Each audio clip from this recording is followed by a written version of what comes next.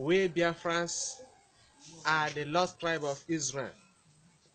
I'm here to tell you the true origin of the Biafrans, which is the Igbos. Let me begin according to Genesis 29 verse 30. Jacob had 12 sons, namely Reuben, Simeon, Levi, Judah, Dan, Naphtali, Gad, Asher, Issachar, Zebulun, Joseph, and Benjamin. Gad was the seventh son of Jacob.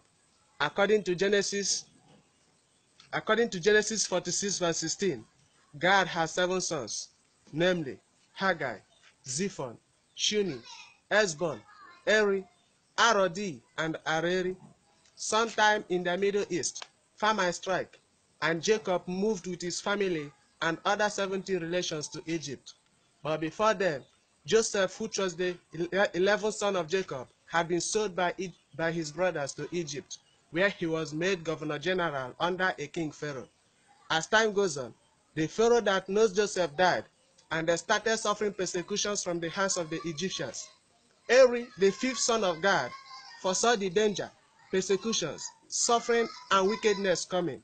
He decided to live on time with his 2 younger brothers, Arodi and Areri, with their half-brothers. They traveled through Ethiopia, Sudan, and downward West Africa through River Nile, and landed in a place known as Aguleri today, through Omambala River in Anambra State, around 1305 BC. Eri established and lived very close to Omambala River. He was wealthy and wise, just like his great-grandfather Abraham. And this is the reason why Anambra has the highest number of rich people in Africa.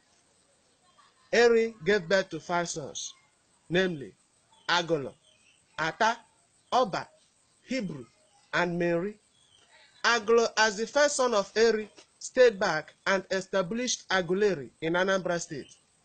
Ata moved upward north and established Igala Kingdom, and this is the reason why their overall chief is known as Ata of Igala in Kogi State.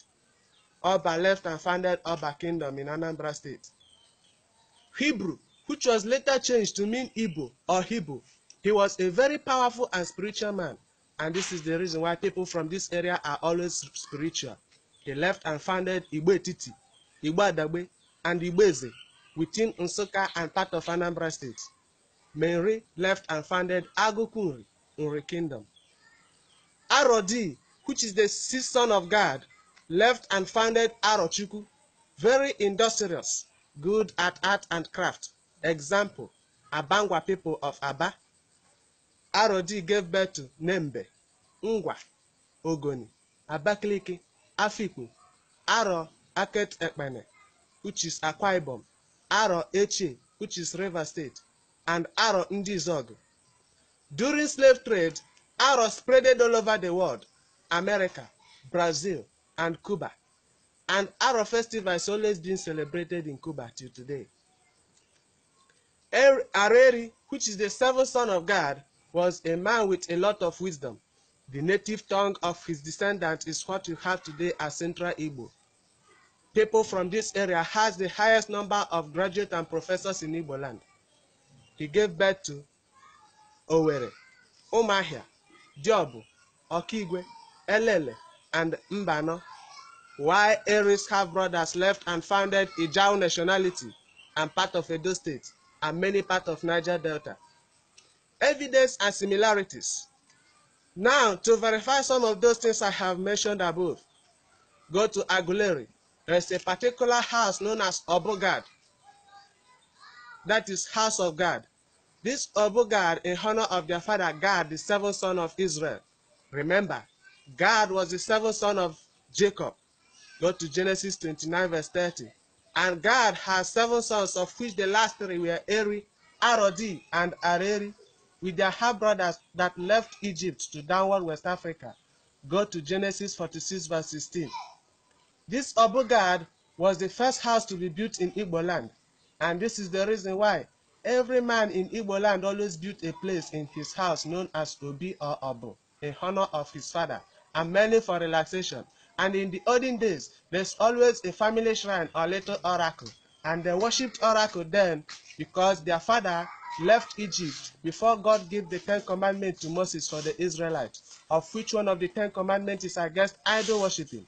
Even though modern day Igbos built Obi or Obo as outside bar without any shrine, while some Christians don't build Obi anymore because of their belief.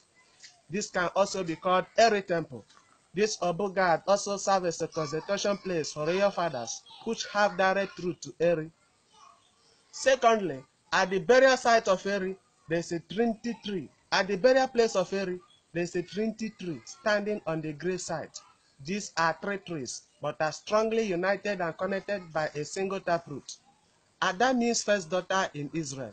Go to Genesis chapter 4 verse 19 and 20, and it means the same thing in Igbo language.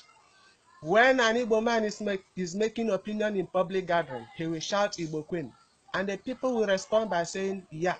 Yah is a short form of Yahweh. Yahweh is the name of Jewish God.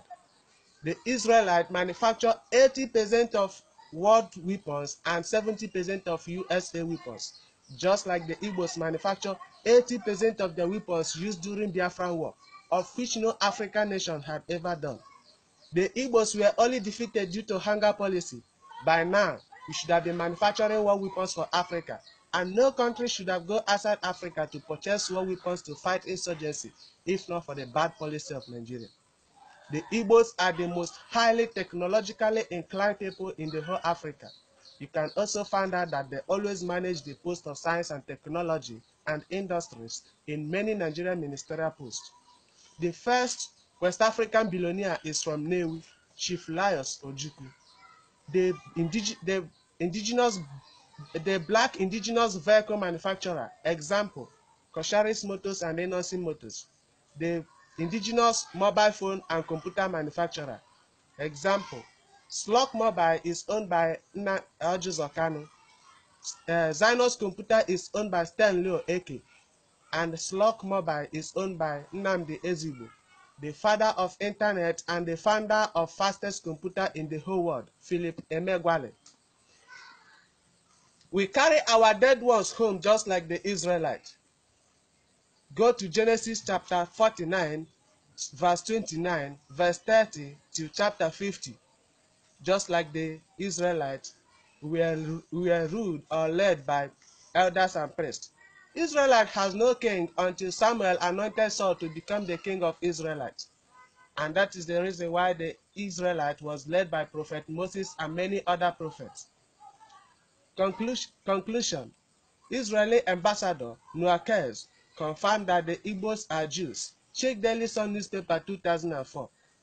Therefore, the Igbos are the block engine and Japan of Africa. No wonder an author with international reputation, Emefiele Nnamdi, said that in Biafra, Africa died.